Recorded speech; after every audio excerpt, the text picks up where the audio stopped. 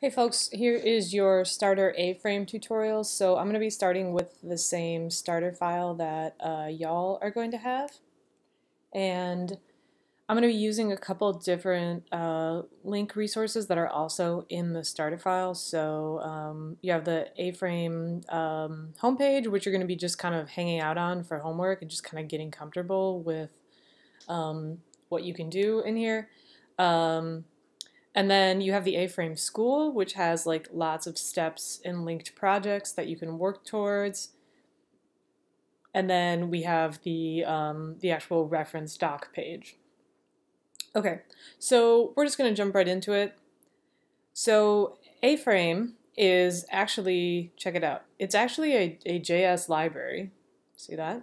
All right, but it uses HTML entities. Body is an HTML entity. And maybe let me back up a little bit. To say it uses HTML entities is probably incorrect.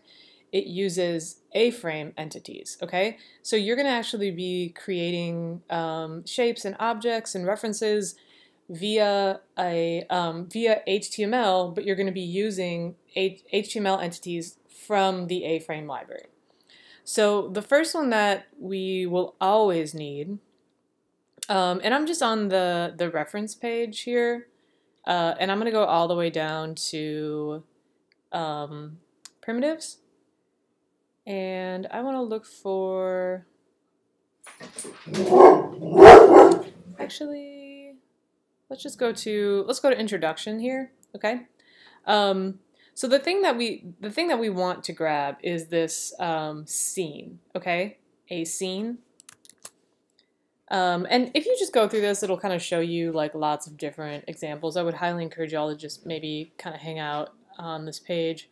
Okay, so the first thing that we need is we're going to definitely need this A-frame script, okay? You can get that from the Getting Started pages. It'll just sort of walk you through exactly how to do it. Here we go. Here's the link. You can just grab that. It's a CDN, so you don't have to really download anything.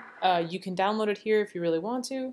But the first thing that we're going to need is we are definitely going to need this scene, okay? So everything needs to be wrapped in the entity A scene, okay? So we're going to put that inside the body. It's kind of like the body, but it's like A-frame's body, okay? So everything needs to be wrapped in a scene, and I like to just kind of have this hang out with body.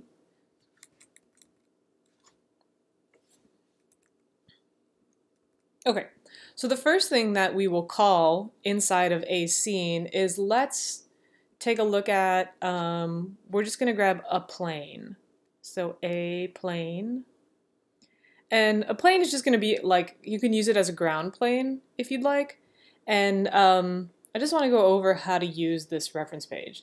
I've left you some comments here about all the different attributes that these entities have. Okay, so most of the primitive shape ones, you can use these as attributes, but you can also, and again, just to remind you, like anything with an equal sign is an attribute. So the search is an attribute of the script entity. Okay, so the same way that HTML works, A-frame also works that way. So the A-plane has different attributes that we can use.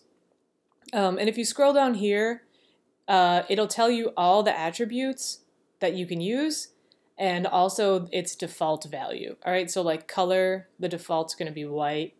Let's see.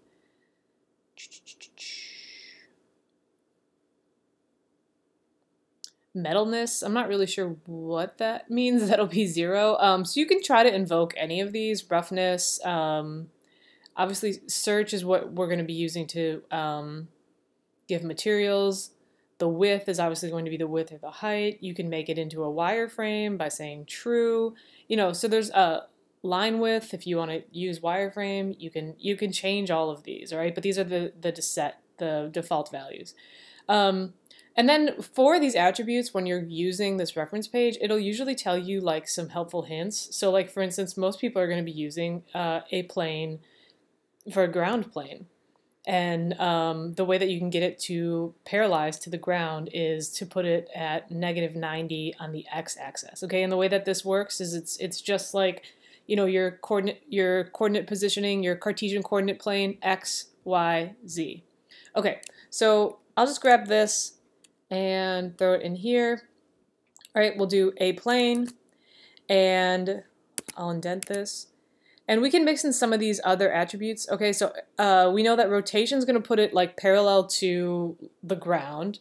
And then we can do color. And you just do equals, quotes. Let me grab a color.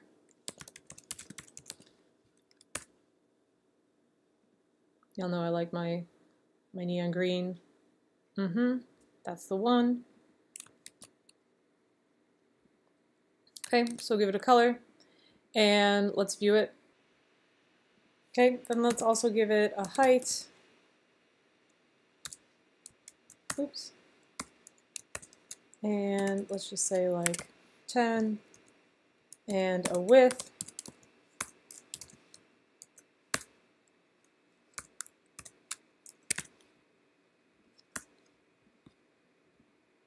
All right, so we got our ground plane. Here we go.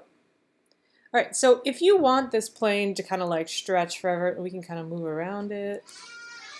All right, if we want this plane to, you know, go on forever, I would suggest doing like 100 by 100. So for the height and the width. All right, and that'll give you, you know, kind of this like nice horizon. Okay, so now that we have our plane, what we can do is we can start to place objects on it, and we can actually start to work with a background. Next thing we're going to do is let's grab a sky. Okay, so a sky is pretty easy to work with. If we just want a color, we just invoke a sky, and then we'll use this color attribute. So I'll do that before the plane. A-sky. And then in the opening tag, we'll do color. And let's just do pink for now. Okay, so now you should have a plane and a sky. So 2 solid colors. All right, and this plane is actually, you know, you can kind of, I'm moving the arrow keys around, but my bottom plane is so big that it doesn't really look like I'm moving. Because I also increased this, but, you know, if we decrease this to like 10, we'll kind of be able to see that I can kind of track around this world.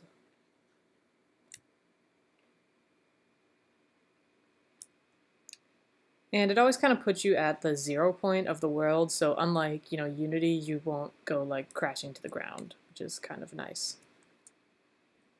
All right, so what we'll do now is we're going to add some primitive shapes. And then, oh sorry, one other thing that you could do is you could also give a radius to the sky. It'll accept a radius, so if we look here, you can give it a radius. It'll automatically go to 5,000, so if you want it to be bigger or smaller, you could just say that. There's also, like, you know, different material shaders, different things that you can do with this. You could do opacity, or transparency. So lots of different options for your attributes in there, as with most of them. So you can give it a radius. Just an FYI, you might want to try that out just to see if it will kind of help with how your scene renders out. So let's grab some primitive shapes. So let's just start with sphere. Okay, so this is going to be the most basic example of a sphere. All right, so we'll stick with this yellow color and then give it a radius of 5. But again, here are all the different attributes that you can mix into sphere. Right, so, oops. So we'll add a sphere. Okay, so we're going to add the sphere. And before we do that, let's take a look at, so I'm just on the docs page and I'm in the building a base 16. And a thing that's probably important to note is that A-frame is measured in meters, okay? So you're literally saying 200 meters when you say 200 here. You're literally saying rotate it -90 meters, okay? Because this is VR space, right? So we're sort of like approximating real space. So these units are meters. Okay, so let's add our sphere.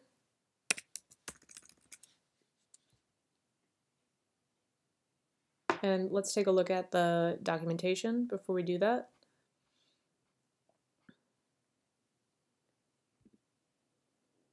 Okay, so we can just start with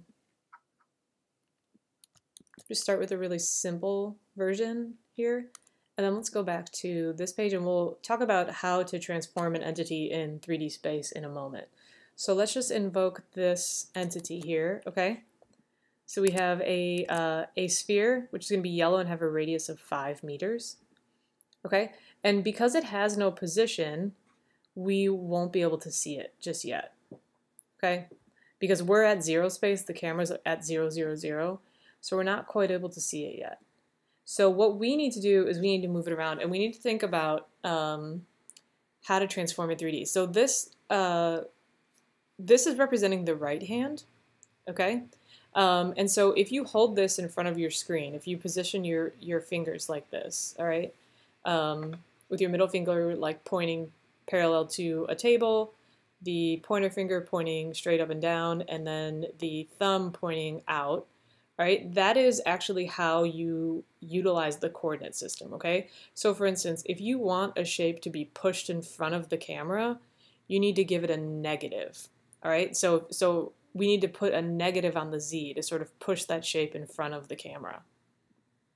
So let's head here and we'll give it a position.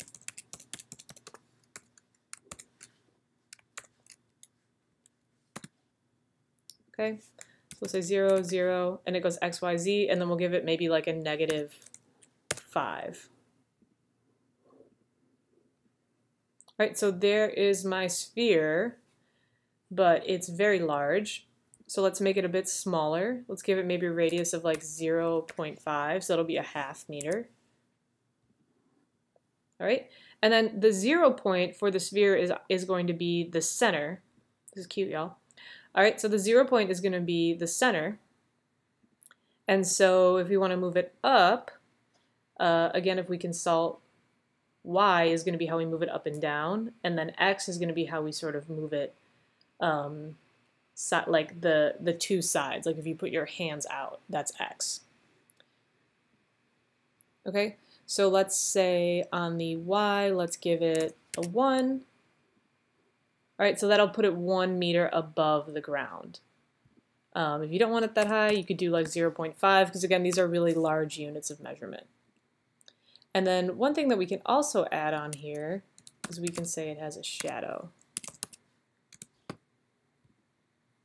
And so it should,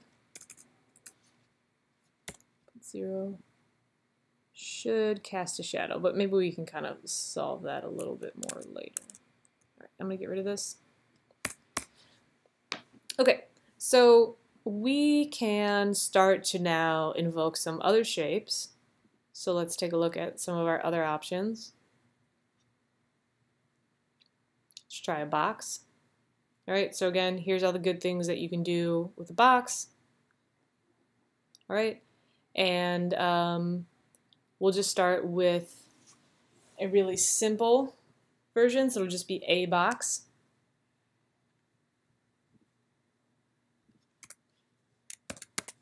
A-box. Okay, and then let's first give it a position. So maybe we want it to go right next to the sphere. So in that case, maybe we would give it 1 meter over on the X. And then let's give it a color. Let's give it a better color.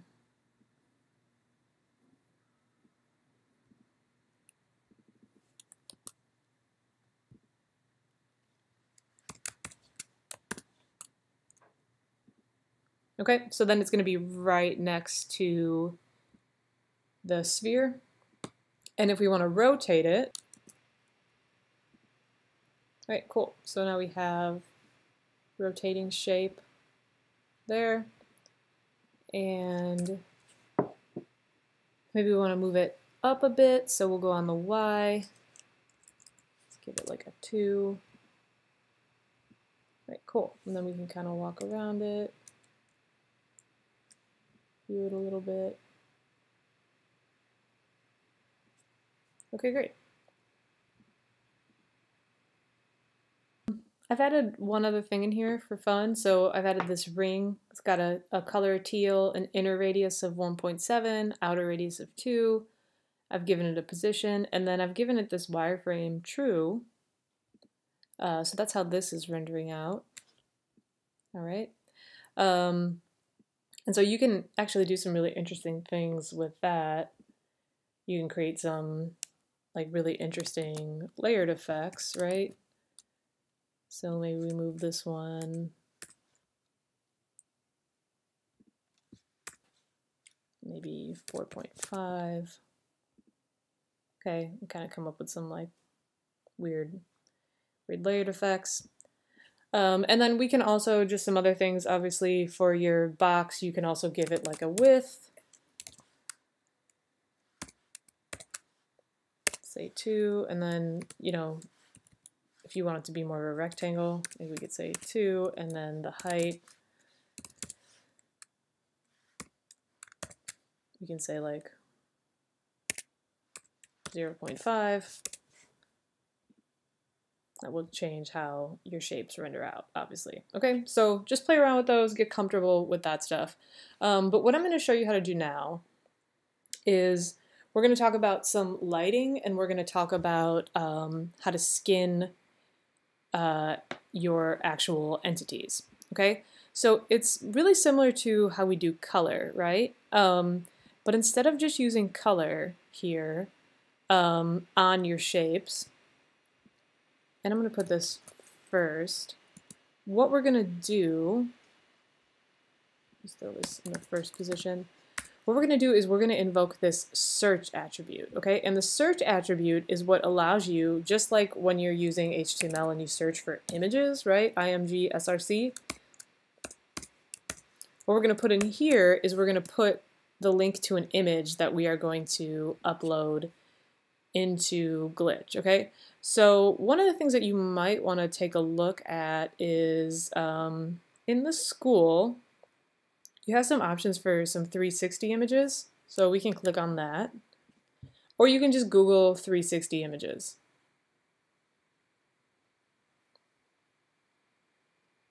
I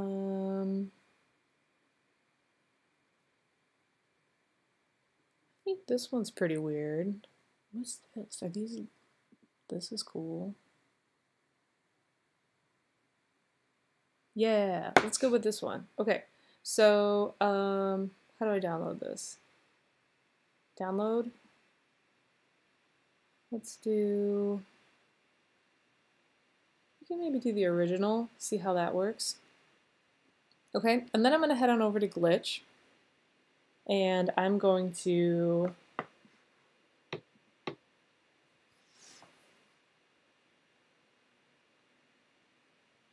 go into Assets, and I'm going to upload the asset. All right, so in my downloads, here's that image. I'm going to upload that. It's a pretty big image, it might take a minute.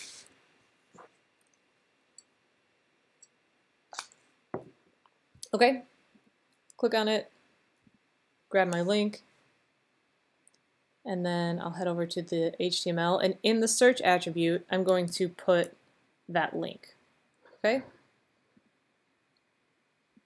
So now I should have my sphere should be covered in that 360 image. So if I get closer, I have this like perfectly wrapped 360 image.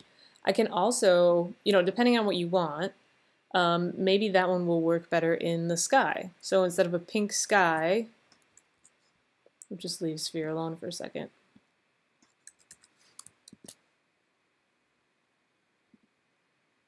we can have this really interesting image actually in our scene. Cool. And then if you mess with the radius,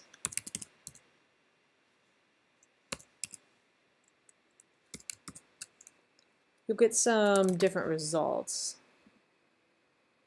right? So maybe if we make this like 1,000,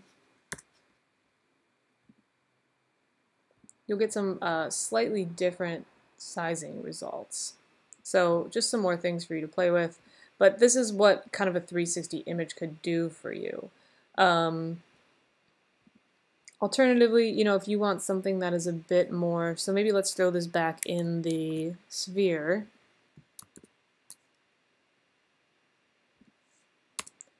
You know, if you want something that's maybe a bit more atmospheric,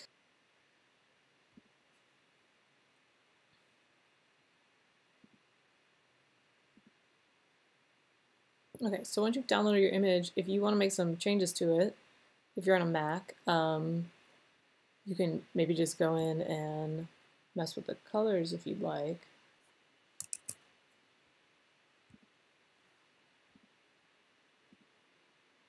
Alright, so then we'll upload this one.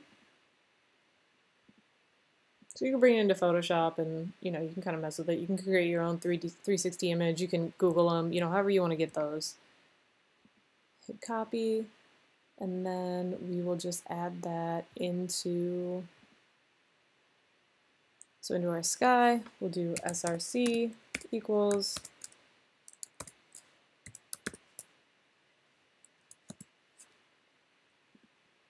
alright, there we go. Now we got a very weird situation. And then we can grab some other repeating texture, so you can put some repeating texture on your, oh, what happened to my sphere? Got lost. Oops, there we go. So you can find some repeating texture, you know, you can just look for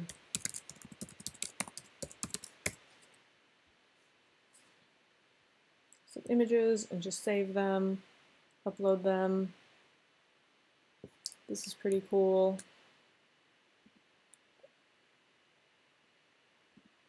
Actually, I wonder if I can just use the copy image address. So let's try that. So I'll just copy the image address for that, and we'll go into plane and we'll do src equals, let's try that. See if we can get that to work. And just make sure that you have your spaces between the different attributes. Okay, that didn't want to work. So maybe you do need to download them. So let's try that. So we'll just save image as, and I'll just delete these later because I'm uploading them all to my assets folder here. So we'll throw it in here like we've been doing. And then again, if you want to bring that in and edit it, make the colors a little wackier, I obviously encourage this. Oh, well, it's going to have that weird, okay, let's delete this. And then let's open it up in preview. Let's crop this. So I'm just going to crop it so that I can get that weird mark off the bottom. Go in here, hit crop, and then, I don't know, since we're here, let's make it a little weirder. Save it, and then let's upload it again. I think you gotta go to upload asset. I don't think it likes it when you drop it in there. Right?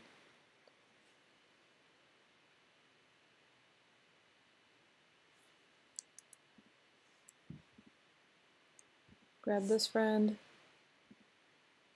and then let's put that in the search attribute for the plane. Again, make sure that you have your spaces between your attributes. Whoa. Okay, and so that image is pretty huge, so I think what you would want to do is go in and make the image itself smaller. No, it's pretty small. Maybe we'll deal with how to make it repeat in a different way in another, because I'm just not really liking this here. But we'll make it repeat in a different way in another tutorial, but I think that's good enough to start with. Okay, so the only other thing that we want to do is let's get some lights. Okay, so let's head on over to the documentation page and let's look for a light. Okay, so there's a couple different types of lights. There are point lights and then there's ambient lights. Okay, so point lights are going to be more like spotlights, and then ambient lights are going to be like just sort of like color the whole situation. Okay, so we get a default lighting that always comes from the top left, but let's add some of this. So this is going to be a blue light, a blue point light that's going to be 5 meters in the air, right? Because this is going to be the X, Y, Z. So let's grab this one, and we're going to put this at the bottom of our scene. Okay, so what happens with the point lights is that the point lights actually undo your ambient light in the scene. Okay, and you can do a lot with the point lights. So for instance, maybe we want to put this kind of closer to the ground, and we can add as many lights as we want, and this is where you can kind of get some really, really interesting looking effects. So maybe we want to do blue and like, we want to do like a purple, and let's move this one over like a meter. Okay, so now we kind of have like a blue light and a purple light. Okay, and then let's also get one of our, we can do an ambient light. Okay, so if you don't put the type of light, it's just going to be like a regular directional light. Okay, so sorry, let me clarify this. This is more like kind of your spotlight, general light. This is going to be a point light, which is just like light coming from one point, and then this is going to be like just your ambient light. So if we just try a regular light here,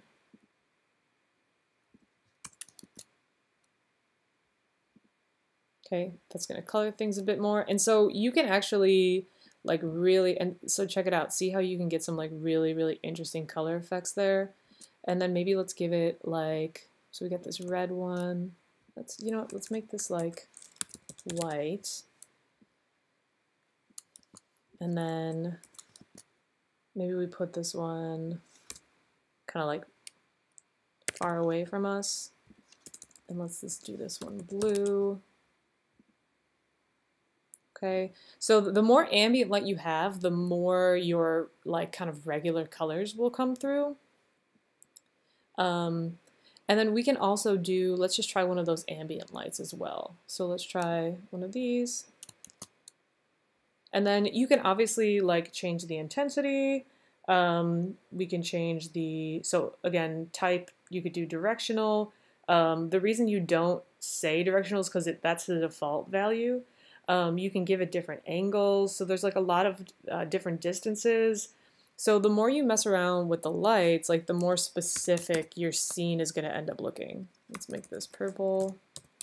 So this will just kind of give it, and then just like a general color, and then we can also maybe give it, let's give it an intensity.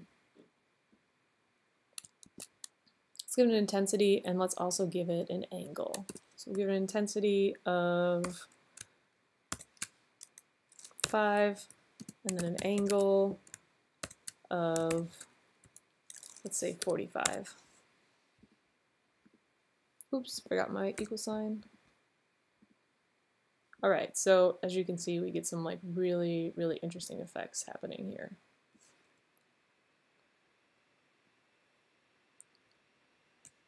Just do a little view from the other side here. Okay, and so there is this is actually one of my lights right here. Okay, so you can get some really, really interesting effects by using the lights themselves, especially if you have a point light that's like, off in the distance. You can have a player kind of go to the point light and actually use the point light as an object itself.